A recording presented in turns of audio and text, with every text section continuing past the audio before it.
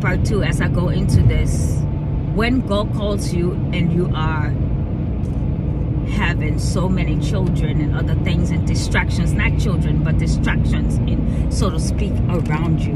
Children are also distractions. When the Lord called us, we ought to protect the anointing. And this is why David said in the book of Psalm 23, he could say that with power and with confidence. He said, yet though I walk through the valley of the shadow of death, but I fear no evil. Why? Because I know that God is with me. God is covering me. God has called me. He's protecting me. He said in the book of Psalm 91 that he will give his angel charge over my life, that my foot will not stumble on nothing, on any stone to hurt me. So God is with us. But in order for us to really begin to receive that tangible anointing, that tangible power in our life, that intimacy with God in our life, we have to learn to really learn and listen to the Spirit of God when he speaks to you. Listen from your heart. When the Lord speaks, sometimes he speaks, I don't know how God speaks to you all, but I know when he speaks to me, it's audibly. Sometimes it's extremely loud. That's Abba. Abba is loud. He will tell you straight, it's loud. Don't do this. Don't go here. And you think that other people are hearing you, but no, they're not hearing you. Only you alone can hear what it is that he is saying. And there's a lot of flashlights going on in this day and time. Warning signs, red lights, everywhere. It's all over the place. Red lights are going on who you associate yourself with, who you engage yourself with in this season, who you talk to in this season, who you become friends with in this season. So that, because let me tell you, they are coming in the form now. You see, because we're in the last days, the devil is very tricky, y'all. And this is why he said, this is what the Bible said, we as children of God are not ignorant of the devices of the enemy. That's right. So when God called you, when he placed a calling over your life and you answer to that call, when he placed the anointing and the fire of the Holy Spirit over your life and you answer to those things and you are walking in your truth that God has called you to, there will be lots of distractions. In fact, that's the time that you will hear your name all over the place.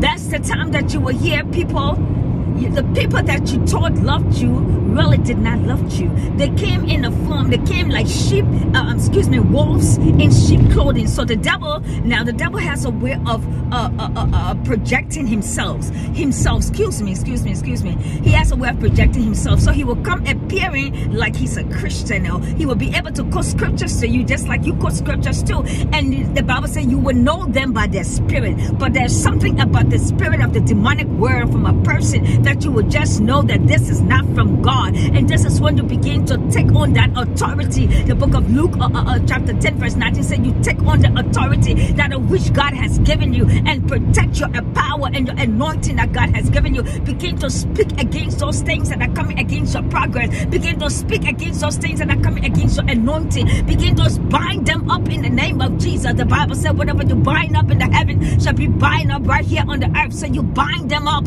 You bind them up just like Satan wants to bind you up. You bind him up also in the name of Jesus. Apply the blood. Apply the blood. The reason why devil don't want you to talk about the blood is because there is a crucial power in the blood of Jesus. Like the Bible said, there is power in the name of Jesus. There is also power in the blood of Jesus. And the minute you begin to use the blood of Jesus, the enemy gets mad and he runs away from you. Why? He said, the Bible said, if you don't open a door for him, he will not come. You got to have portals. If you have you got to have portals in your life for the enemy to come in. That's what I was getting ready to say. You don't have to have portals positively in your life for no enemy to destroy you.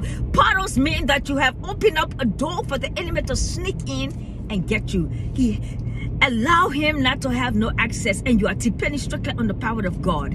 You have to protect your anointing. And in this day and time, you will see that many people will come your way because they smell the fire, the oil, the fragrance of the Holy Ghost upon your life. They smell that thing on you, and they smell it on you is because that they want that thing in you. They don't want the flesh. We wrestle not against flesh and blood. They don't want that. The one was inside of you. And if it takes them to take your soul, that's when you got to fight. You got to fight because sometimes they come in all kinds of, the enemy will send demons to attack the deep core of your heart. Sometimes they will put spells on you. They will put all kinds of diseases and sickness on you. You got to really be filled with the power of God and stand and don't back down and stand under the anointing of the Holy Ghost and say to the devil, you are not going to do anything to me. I come in the name of Jesus and I curse you to the roots. I curse your demonic activities to the roots. I cancel your plan against my life and the life of my family members to the roots. I cancel everything that you have against my ministry, against my children. I cancel in the name of Jesus. And make sure in this time, I don't know why God is exposing witchcraft. He's exposing demons. He's exposing demonic entities very much in this season. I've experienced it. And listen, I told you guys I was going to tell you a testimony, but let me finish first with what I got to say. Hopefully I don't forget about it again. I said that last night, but today I'm not going to forget it. Okay, so anywho, I don't want to make this too long. The devil is coming every way that he can now to snap every life out of you, every power out of you, and he's threatening your life with death. That's what he's threatening your life with. He wants your soul. He wants your soul. But I want you to know within yourself and tell yourself each and every day, you will not have my soul. You cannot have my soul. My soul do not belong to you. It belongs to Jesus Christ. I am sold out for Jesus. Say it out of your mouth. I am sold out for Jesus Christ of Nazareth. I am not in fear. I'm not walking in fear. Why? Because the Spirit of the Lord said to me, I have not given you the spirit of fear, but of love, of power, and of a sound mind. So when you are operating in the depths of the spirit realm, you got to know that that the weapons that are forming against you will never prosper. Now there are weapons that the enemies are forming against you, but it will not prosper. Why? Because your lineage is attached to the lineage of God. You are connected. You are intertwined with the love of God. You are intertwined with Jesus Christ, the Holy Ghost, the Holy Spirit. You are intertwined with the Master himself, and no arrows from the east, west, south, and north coming towards you can touch you. You got to pray and pray with the fire of the Holy Ghost to destroy, to sabotage, to uproot, to destroy every activities an assignment of the enemy over your life. And I will speak that now. I decree and declare by the power of God and the authority given to me as a pastor and as a daughter of Christ, that everything that will come against the people of God that I have been sent to teach, to preach, to spread the word of gospel of Jesus Christ, and forces of darkness that is keeping you down, I want you to say to yourself, burn now in the name of Jesus. Catch on fire. We cancel the plans of evil ones over your life. We cancel the plans of every demonic word spoken over your life. You got to disconnect yourself. I said it last night. I said you have to disconnect yourself from your exes. Your ex plays a big role in your life. That thing that you thought was gone, the minute you see him, your heart begin to go boom, boom, boom, boom. That means there is still feelings there. There is still feelings inside of that heart. You haven't yet forgotten about him completely. God wants you to just get rid of all these soul ties, all these different things connected that is trying to connect themselves to you. God wants you to get rid of it so that you can walk in liberty. In liberty, he said, I've come that you may have life and have it more abundantly. He wants you to walk in liberty. And in order to do so, you've got to know who you are. You got to be the warrior and the terror of the kingdom of darkness. You got to be the one walking under the umbrella of God. You got to be the one in that word of God. Like you got to eat the word of God, like Jehovah told Jeremiah. Well, take my word, let me shove it down your throat so that you can taste it. What does it taste like? Tastes like honey. That's why the word of God is sweet, but it's sharper than like a two-edged sword. It will just cut in between. It doesn't play. Now I'm gonna go ahead. Allow the enemy not to have access. The enemy come in forms of people. They come in form of different things.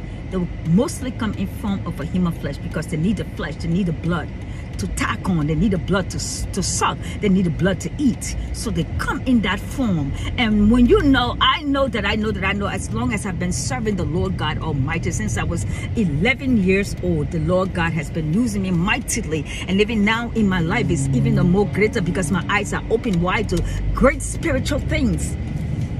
But the thing I want to really stress about is this. Excuse me, y'all.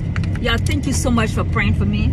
That cold is gone, disappeared completely. The Lord took it away from me. Although I had to go to the hospital. Well, sometimes you have to do what you got to do in order for the Lord to use. He used anything He can around you in order to bring healing to you. But you got to claim your healing, and you got to know that you know that you know by the stripes of Jesus Christ you are healed. So I'm gonna tell you this quick little story. It's not gonna be long. This is true, it's real, it happened to me because of the calling and anointing on my life. This is why we don't have a lot of friends around us. I don't care. This is why, if you, my child, you got to make sure that you protect Mama's anointing. And if you don't protect my anointing and put my business out there like that, guess what? The Lord will deal with you. I'm not going to deal with you per se, because if I deal with you, I won't do it right. I let God deal with the children. That's right. Let God deal with them. I mean, you have to protect this thing on your life. You have to protect the Jesus that liveth inside of you. You got to protect it, or else the enemy will use every tactic in the world to destroy your character. Anywho, this is short. So I was sleeping in a deep sleep too, very deep sleep, and I began to have this dream. But then I woke up in between of my sleep. So I was like in between sleep and wake. But I could determine everything that was out. Not determine, that's not the word to use. I could actually feel or see everything that was around me. So I was in this realm of the spirit, up and down, like up and down, like up and down in the spirit, in the realm of the spirit. And while I was in the realm of the spirit, two demons appeared in my room. The astral projected in my room. They were human that astral projected in my room in the form of a demon. They were demons, y'all, and they were all clothed. There were two of them. They were clothed in black clothing, and the hair was gray. So I saw this thing in my sleep, and as I began to wake up, I needed to wake up, and I began to call in the name of Jesus, only to find out these things were trying to kill me. They were trying to actually take the breath out of me. It is actually a true thing when somebody said, I can't breathe. I couldn't breathe, and I kept saying, G, it won't come out. G, it won't come out. But somehow, the Holy Ghost allowed my voice. So I said, Jesus, the blood. And when I said that, those things disappeared. I woke up straight out of my bed. I began to plead the blood of Jesus all over in my bedroom. I began to plead the blood of Jesus all over my house. I ran out of my house. I opened the door. I took my anointing oil, and I think it was around 3:02 a.m. in the morning. And people really thought, maybe this girl is crazy. What is she doing? I began to flash the oil all over like a crazy person. You know why? There is power in the name of Jesus. The olive oil is used as a point of contact to destroy things, to anoint things that nothing will be able to penetrate through it. And I began to anoint, and I said, Lord, what's going on? They released me. When they released me, I could breathe. And I said the name of Jesus, it disappeared. And when I went outside of my house, as I began to consecrate the house again, I always consecrate in my house. It's a good thing to do, y'all. Consecrate your house. Keep it safe. Keep the anointing and the power and the Holy Ghost in your house. That's your sanctuary. When I got outside of my patio, I began to speak in tongues. The Lord was using me to crush down things. And as I was doing these things, my eyes were closed, and I could see literally darkness. I could see nothing but darkness. And as I began to consecrate the place, I opened my eyes, and when I looked up around my house, right next door to my house, my neighbor house, there was a black cat sitting there. And I said, you astral projected out of your skin, and you came out in the cold just to sit on your neighbor's patio. I bound you up in the name of Jesus, and I curse you. Witches we have no sorrow for you. I speak death unto you in the name of Yeshua HaMashiach. That's what I told him. I speak death. And you got to be for real when you say that to them. I speak death to you in the name of Jesus. You have no business on my territory. You got to take authority over your region, over your territory, and you got to protect that thing with the anointing and the authority God has placed inside of you. Glory to God. May God bless all of you this morning. That's what I wanted to say. I don't want to make this video too long. I just actually got here at work, and I praise God for you all. Thank you for listening to these contents. Please share. My biggest thing is that you guys share, because there are many people in the world that need to hear these things, and some of them have no way of hearing. So please share. In Jesus' name, amen.